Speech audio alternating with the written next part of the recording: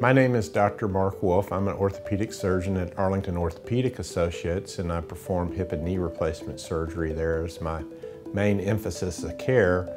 And our theme today is to talk about when it's time to do a hip or knee replacement. The three major categories of hip pain can be from your lower back, or from the hip joint itself, which is the ball and socket, or the outside part of your hip, which we call the bursa.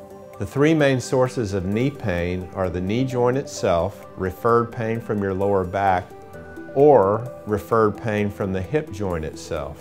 Typically, when we do a thorough history and physical and x-rays, the answer is clear where the pain's coming from, but in certain cases we'll still need an MRI, but it's usually not necessary. Let's say that we've decided that the hip or the knee is the obvious source of pain and it's time to decide about hip or knee replacement. What goes into that decision? The main theme is quality of life. How does this affect my day-to-day existence? What are the things that I want to do or enjoy doing that I can't do anymore? And then what are my expectations for how a new hip or a new knee is going to help my quality of life?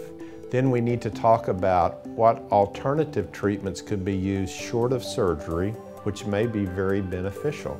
Those would include anti-inflammatory medicines, exercise program, the use of a cane or a walker temporarily, and injections for therapeutic reasons into the hip or knee to help the pain. The reason that weight is an important issue if your hip or knee is hurting is that many times significant weight loss will diminish your pain enough where surgery is not necessary. Every time you step on your hip or knee, 5 times your body weight is transferred through that joint. So even losing as little as 10 pounds will take 50 pounds of pressure off your hip or knee every time you step on it, and that's significant. So let's talk about the things that will give you a much better chance of having a good outcome for hip or knee replacement. Those include weight control, nutritional status, smoking cessation, and diabetes control. All of these have a common theme in that if they are well controlled and modified, your immune system works well.